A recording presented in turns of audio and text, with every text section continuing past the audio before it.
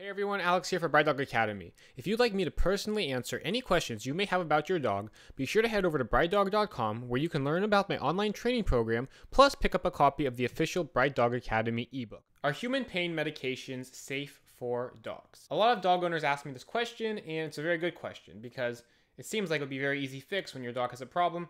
Throw them some Advil, throw them some Tylenol, aspirin, whatever, and it'll help them relieve their pain just like it helps with humans. The truth is, though, this can be very dangerous and sometimes fatal. So first, let's talk about aspirin. Is aspirin safe to give to our dogs? A small dog, medium dog, big dog? The quick answer is no, it's not. When dogs consume aspirin, it can actually cause ulcers to form in the dog's stomach, and that can really mess up with the dog's digestive system. Besides the problems with the dog's stomach, it can also cause kidney issues. A large enough dose of aspirin can actually cause complete kidney failure in dogs. Now, here's the one exception. If you've calculated the dog's weight and height, taken into account their health history, you think about the current shape they're in, and you use baby aspirin, then sometimes it can be okay.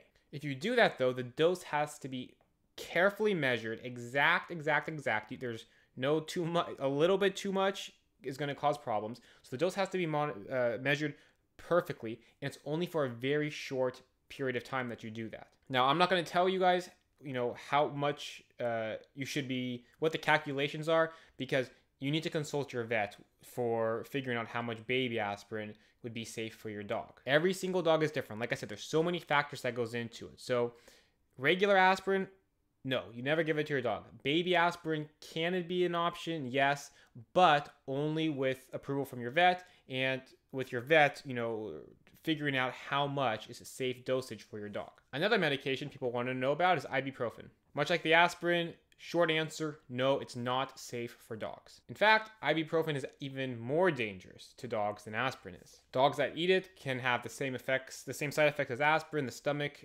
issues, the ulcers, kidney issues, and it can actually lead to death. So it needs to be avoided at all times. So now you know it's not good to purposely give these medications to our dogs, right? But what if our dog accidentally ate one of them? Here are the signs to look for that lets you know possibly your dog might have some kind of medication poisoning. The first thing to look for is vomiting. If you come home and you realize that, I had 5 aspirin on the counter and now they're not there anymore, maybe my dog jumped up there and ate them, and you notice that your dog is vomiting, and especially if there's blood in the vomit, that could be a sign that he's been poisoned by one of those medications. A few other signs could be lack of appetite, fatigue. If your dog starts acting lethargic, those could also be signs that he's been poisoned. Now remember I said that it causes, these medications can cause problems in the dog's stomach. Well, when a dog's stomach is in pain, they will actually hunch over like this and to try to ease the pain in because it's hurting.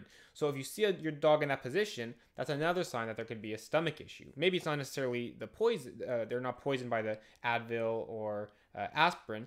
That's just something good to know in general, that when you see a dog hunched over, it could be a stomach problem. But if we're talking about this, that could be a sign. Worst case scenario, a dog that's eaten, an entire bottle, okay? Signs you could see may be seizures or even coma. Bottom line, human medications are not safe for dogs. If you have a dog that's in pain, okay, call your vet, number one.